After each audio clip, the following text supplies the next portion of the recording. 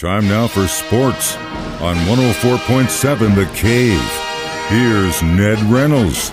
Mike, the intern, Ned Reynolds, Thursday morning. Let's talk baseball. Playoffs so far, your thoughts? Well, there will be no games today. Yeah, everyone gets day off. These were all sweeps. Now, when you have a best-of-3 series, that's hardly uncommon, but each team won the first 2 games of the series, so it is all over in the American League. The Texas Rangers going to Florida, beating the Tampa Bay Rays 7-1. The Rays are punchless. Something wrong with that team. They started out so well, almost appeared to be indomitable, and perhaps going to win everything, and they fold in 2 games. Okay, that's Tampa Bay. They're out of it.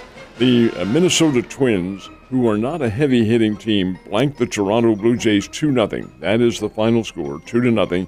And the first run of the game hit by Carlos Correa. It was a base hit with the bases loaded, and 1 run came in. The other came in on a double play. Doesn't count as an RBI, but it does count as a run, obviously.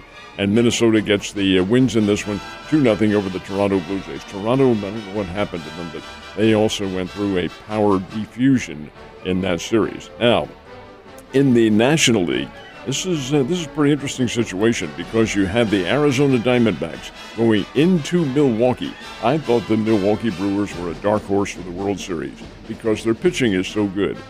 But it didn't last. The Arizona Diamondbacks beat them by, they get into the situation, beat them 5-2 last night, and Milwaukee had any number of opportunities to break this game open. Bases loaded, 1 out in the 7th inning, couldn't score. Bases filled again in the 9th inning, couldn't score. That's been the problem with the Brewers. Yes, they won the National League Central Division title, but they didn't come through with the big offense. 5-2, the Diamondbacks go on now to meet the Dodgers. And in the National League, is there anything in sports more raucous than Philadelphia crowds? My goodness, you get a winner in Philadelphia, and those fans are on the bandwagon in every imaginable capacity. And they were there last night, full house, over 45,000 at Citizens Bank Park. Philadelphia beating Miami 7-1. Aaron Nola, who is All-American at LSU and will be a free agent at the end of the season, gets the victory in this one. Philadelphia got a grand slam from Bryson Stott. Now you're saying, who in the world is Bryson Stott? Well, he was one of the top draft choices in 2020 from Nevada, Las Vegas. Philadelphia got him in the first round, paid him beaucoup bucks, and he has come through. He's been just a very, very good, solid player. So we have all sweeps in the playoffs. No baseball today, no baseball tomorrow, but then the divisional best-of-5 series begins on Saturday. Man, a lot of fun, but you kind of feel for those Milwaukee fans, man. They've just been through it, and you know, it's kind of like I said in regards to the Super Bowl last year with the Eagles. The AFC in football is just battle-tested. Milwaukee, not so battle-tested in that division. Not in the Central Division, no. It was arguably the weakest division in all of baseball. And to think about this, the Cardinals finish in last place in the weakest division. Oh, my. So last weekend, my K-State Wildcats had the weekend off, and tomorrow night I actually get to watch them play against Oklahoma State in Oklahoma State against the Cowboys. That should be a nice game. Boone Pickens Stadium is where they're playing on the campus of Oklahoma State. It's been totally refurbished, as has the IBA Arena in basketball. Mr. Pickens' money did quite a bit for Oklahoma State. Yeah. That's his alma mater.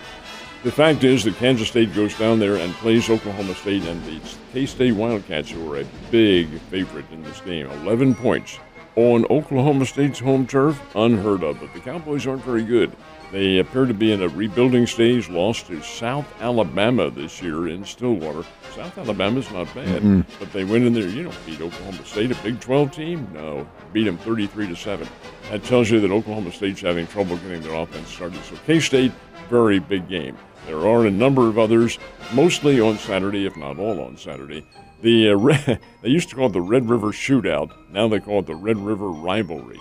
Well, this Red River rivalry is in its final year in the Big 12. It continues, at least we think it does anyway, when both teams move to the SEC next year. Oklahoma versus Texas. They played every year. It's a great region. It's not just a regional rivalry. It is a national rivalry. Yeah, at this point. Play in the old Cotton Bowl on the Texas Fairgrounds in Dallas. They'll have 75 100,000. And they split the crowd. Have you ever seen it, Mike?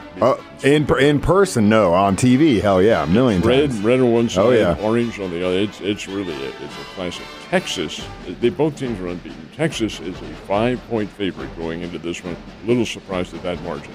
So I think I may have told you this yesterday, but looking for the spread on the LSU-Missouri game, and the spread came out looking for Tigers by 6.5 points.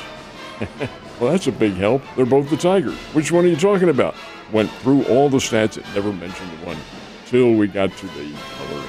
And it was the purple Tigers, which are LSU. They are a favorite by 6 over Mizzou. Should be, I think, a pretty good game, and I wouldn't sell Mizzou short of this. I wouldn't either. Alabama goes to Texas A&M late Saturday afternoon. And Bama, a 2.5-point pick. Texas A&M has been up and down. Your offensive coordinator there is Bobby Petrino. Arkansas playing Ole Miss on Saturday night. Ole Miss is a double-digit favorite, 10.5 over the Razorbacks. Notre Dame has an interesting game in Louisville, playing at the they've renamed it. I'm not going to go into what the new name is, but they have the Louisville Cardinals have a new name for their stadium. Notre Dame goes down there, and Notre Dame is favored in this game by 6 over the Louisville Cardinals. And then the one that a lot of folks are looking at, it doesn't have really national implications to it, but Coach Prime takes his team on the road to Phoenix to play Arizona State. Arizona State's in Tempe, which is a little, it's not a suburb, but it's part of the overall metropolitan area in Phoenix. And they'll play at Sun Devil Stadium. Okay, Colorado's going to win this one, folks. The Golden Buffs, 4.5-point picks over Arizona State. Arizona State Sun Devils aren't very good, and I think that Colorado's getting a whole lot better. That's among the many games. There are many of them all across the country. It should be just a great Saturday. Yeah, and you notice that have been a lot more Coach Prime interviews on primetime TV recently, which is kind of funny. Losing also, 2 in a row. Oh my God. Well, also I want to go back to the Mizzou LSU game. Mizzou. I'm not going to sit here and talk a bunch of trash on the Tigers, but they've had a hell of a season, and it's tough to beat those guys at home. And LSU, after that, I know they're angry. I know they got beat by Ole Miss, and it was what that game was the week before, but man, after watching K-State go in there and get beat by a field goal, it's tough to beat those guys, but K-State's not LSU. A field goal followed by, or I should say preceded by, a 5-yard penalty. A 61-yard field goal beat them. Okay, there's a measure of luck involved in that one, but hey, the kid booted it through. They kept it there. You talk about Kansas State being, they're a very good team. Anything can happen in a rivalry like that. I mean, these teams have been playing. They're not in the same conference now, but they've been playing now for decades and decades, K-State and Mizzou. So really that rivalry came back into play in a sense. The knock against Missouri hasn't played anybody other than K-State. Memphis and I've forgotten who the 1AA team. Oh, South Dakota. Mm-hmm. South Dakota beat North Dakota State. South Dakota's not bad, but you can compare all these teams. I think Missouri gives LSU a very tough time. I do too. Maybe beats them. So now that a lot of those playoff games have been swept out, there are a lot of fan bases, including some locally, that are just, okay, baseball's over for us, and good luck to you, and hopefully you win a championship. I don't really care. So most people, at least locally, are probably paying attention to what teams are going to be doing in the free agency, the Royals, the Cardinals. When can that start? After the World Series. Immediately after the World Series, free agency goes into effect, and then the wheeling and dealing can be done. And if you can take any hint from this, the Cardinals have already said there is nobody now that's qualified, of course, but nobody untouchable on their team. If that's the case, I'm going after Jordan Walker right now, and I want him on my club. And the same with Nolan Arenado. Now, keep in mind, they're not going to trade those guys. Paul Goldschmidt, who becomes a free agent after the coming season, 2004 or 2024, I should say, he may in fact fall into that category. But there are going to be a number of changes because Marmol and the front office were not happy with some of the players and their attitudes, especially early in the season. I think many of them calmed down. But hey, there are going to be a number of changes in Big League Baseball during the offseason, the hot stove league, so to speak, between mid-November and then probably mid-February. So you got a little bit more time to wait. But like they always say, there's always next year. All right, we did talk about how the pitch clock made the game faster by kind of a lot, and how that also increased things like stolen bases, which is, again, a very exciting thing, and made offense a little bit more exciting. The game itself got quicker too, right? Well, it did. Overall, you see speed. Speed is the killer in all of sports. The Atlanta Braves, who had 104 victories this year and played the Phillies in the divisional matchup, have a really fast team. Ronald Acuna, for instance, 40 home runs, 60 stolen bases. You mentioned the stolen bases. That's one of the keys. Over 1,000 more stolen bases, 3,503 stolen bases. That's not the record, but it represents a 1,000 stolen base increase over last year. And it does indicate two things. The pitch clock had a major effect on that, as did the relatively minute shortening of distance between second and first base. And we're talking about inches as opposed to feet. But the fact of the matter remains, the game is quicker. You have faster athletes who are challenging. Watch some of those defensive plays in the outfield.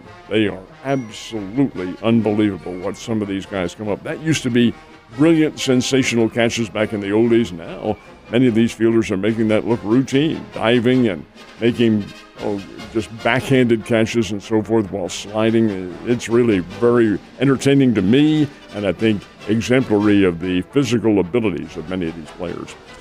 And if you want new fans, it's the only way you're going to get them. Speaking of baseball, got a little bit left to play at Hammons Field. When's that going to happen? It's going to happen on October the 19th. Now, this is later in the year than it normally is, but October 19th is Battle for Bell. We've talked about it before.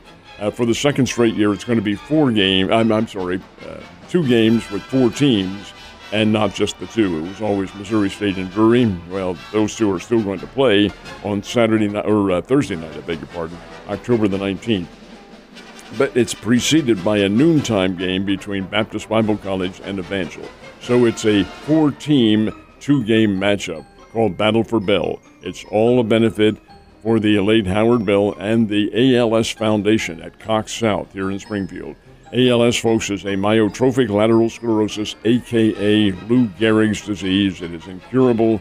It is eventually fatal, and it's just a horrendous malady that befalls many people. There is no cure, at least there's none now. This is money that goes to the research and maybe the development of better implements to handle people who are affected by ALS, and eventually to come up with a reason why it happens and a cure to it. That, somewhere in the offing, that will be the case. But it's October 19th, Hammons Field, 2 ball games, one at noon and one at 6:30. The 6:30 game is the Bears and Drury. 2 weeks from tonight. Get your tickets, Ned. Have a great Thursday. I'll see you tomorrow.